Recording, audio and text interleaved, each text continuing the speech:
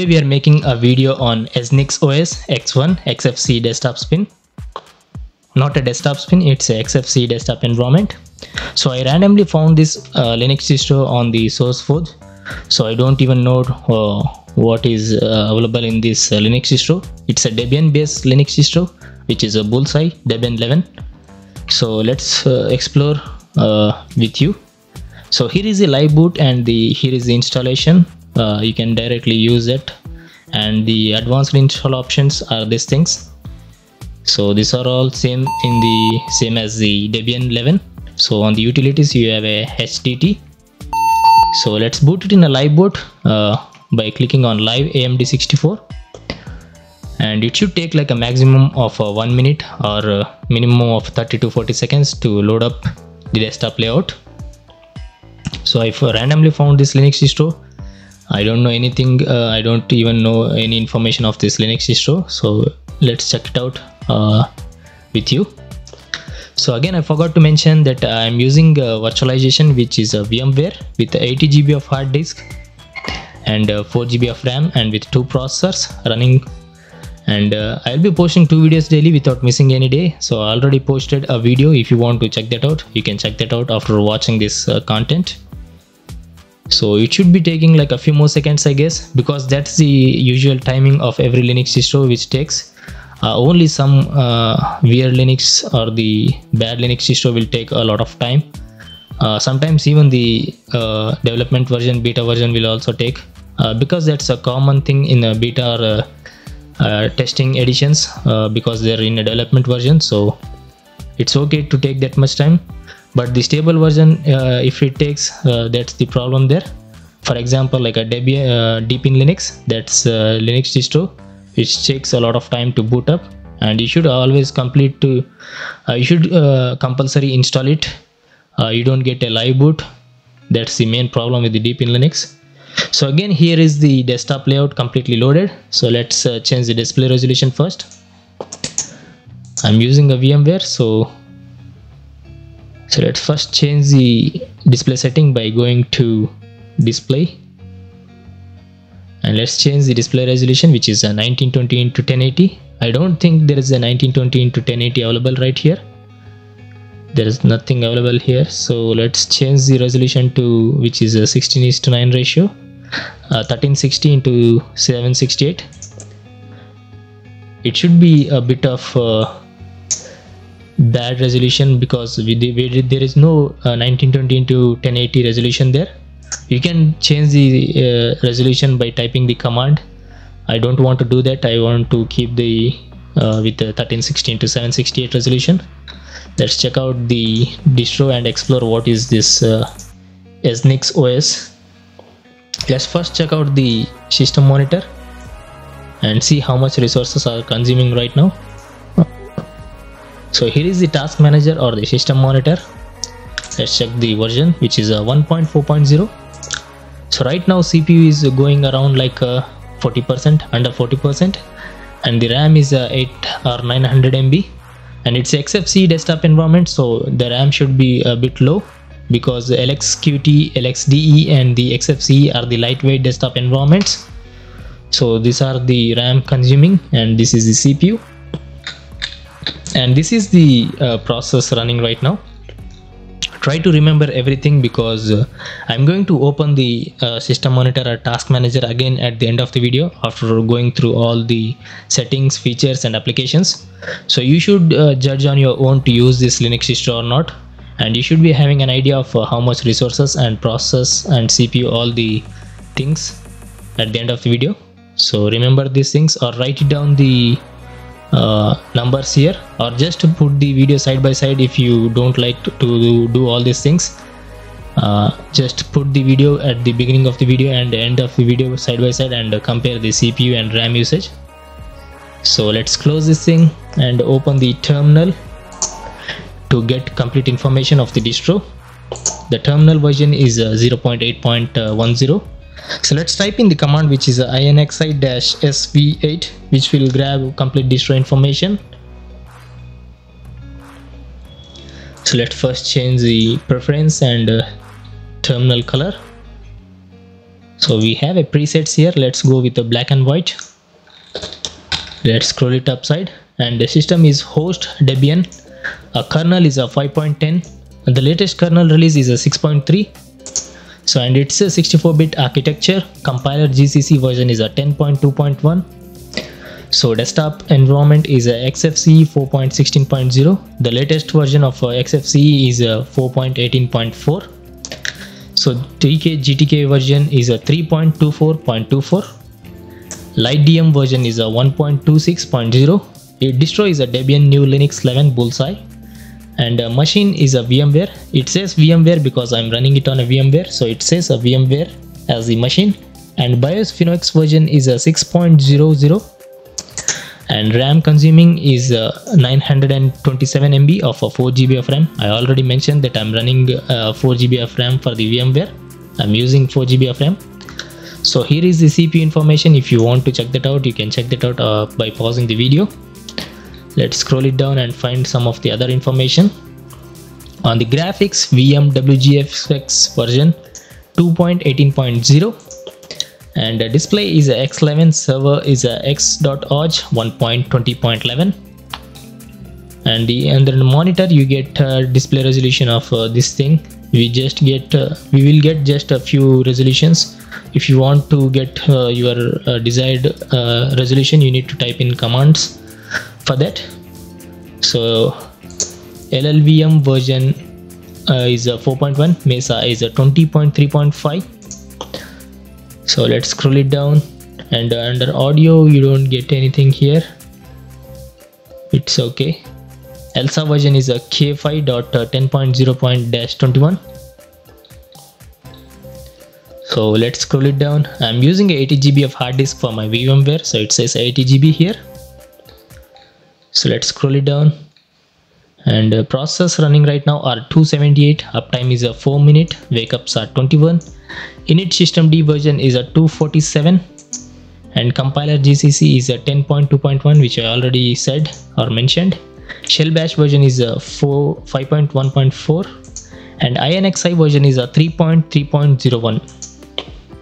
So let me type in some of the commands which will get the same information as the above, but in a short form, which is INXI.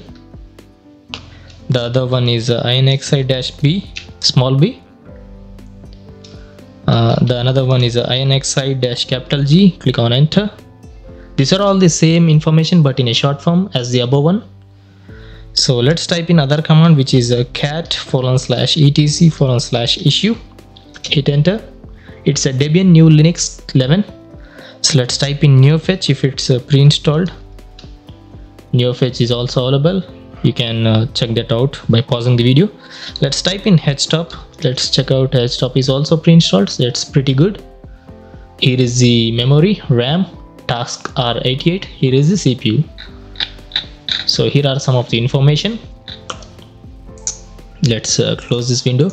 Let's open the web browser, and let me show you their official website. So I don't think they have their own website. I found it on a SourceForge, so it should be available in a SourceForge. And here is our Firefox web browser loaded completely. So let's check out the version of the Firefox first, and go to the downloading process and the official website. About the Firefox is 102.9. The latest version is a 1112, and it's a 64-bit. So let's type in the system, which is eznixOS. So let's click on enter. That's the system, you need to click on it. So this is the download links. There is also OSDN to download, and this is the operating system or the Linux distro. eznixOS customized Debian Bullseye. Here is some of the information. The credential for the live media is a username is a user, and the password is a live. You can download it in the OSDN also. There is also OSDN and a SourceForge. Here are the features. Here are the wallpapers or the screenshots of the Linux distro. Let's go to the files, And here is the two desktop environments available to download, and they are also latest. As you can see, there is a 2023-04-01, which is a April edition. So most people downloaded the Xfce and some people downloaded the 14. There is no big difference here, just a 6 people or a 6 downloads difference. Let's go with the Xfce because I downloaded the Xfce. So the ISO file is around like a 2 GB, and this is the ISO file. Some of the information here. Let's go back to parental folder or parent folder. Let's go to the KDE Plasma and check out the file size of the KDE Plasma also. It's almost a 2.7 GB. It's clearly up to you to choose which desktop environment you want. So let's click on download, and here is the download. It's not a download, it downloaded something like a HTML file. We should be having our download in a few seconds, I guess. Here is the ISO file, which is 2.5 GB, means it's a Xfce, I guess. If you don't know what you're downloading here, just to go to the separate folder. So let's go back again. If you want a KDE Plasma desktop environment, go to the KDE Plasma and download. If you want Xfce, just go to the Xfce and click on the ISO file, which is here. It will trigger the download and you should be having your download in any second. It takes like a 5 seconds usually. Here is our download. So that's the website and the downloading process. Let's close this thing, and here is the folder of eznixOS.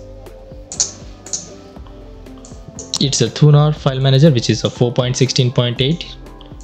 So let's check out the desktop features, which is date and time, notifications, power or battery, volumes,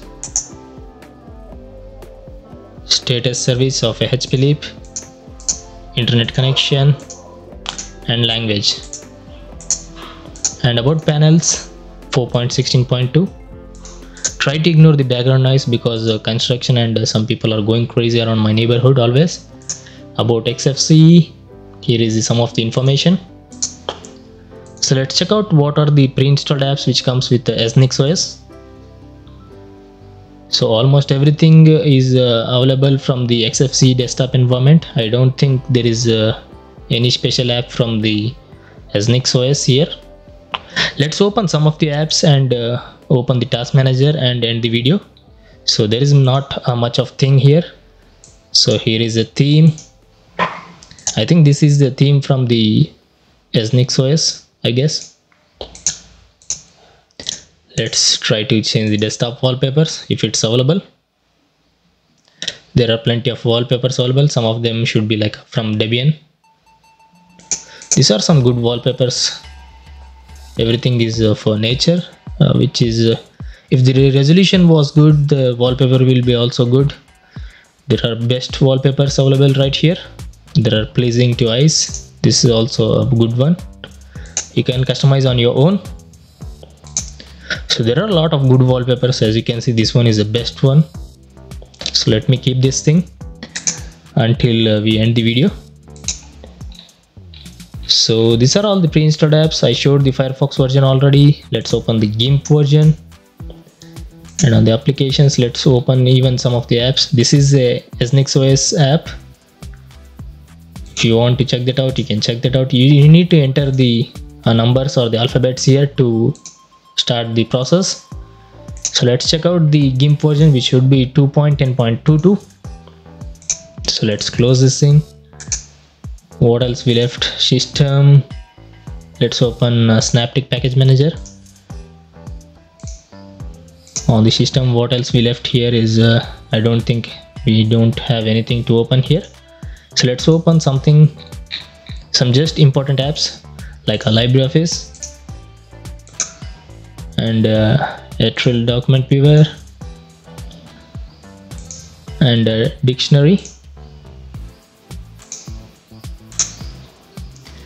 So let's check out some of the information and open the task manager and end the video. Here is the version, LibreOffice. Here is the version, I open and show the information because some people want to know the version of the apps. That's the reason I show the apps and apps version for some of the peoples, because they want to know what the version will that Linux distro will have.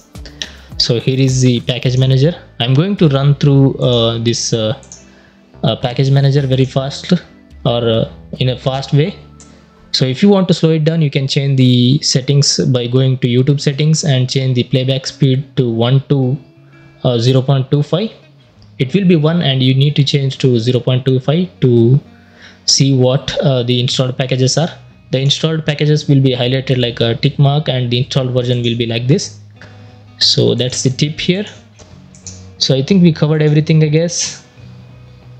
So there is nothing to open here, just a simple screen recorder. Internet, we opened everything. Graphics, GIMP, just image viewer. We covered everything. So let's open the task manager and check out the resources after using this thing. It's like a 200 or 300 MB extra right now. We didn't open that many apps, just a few apps.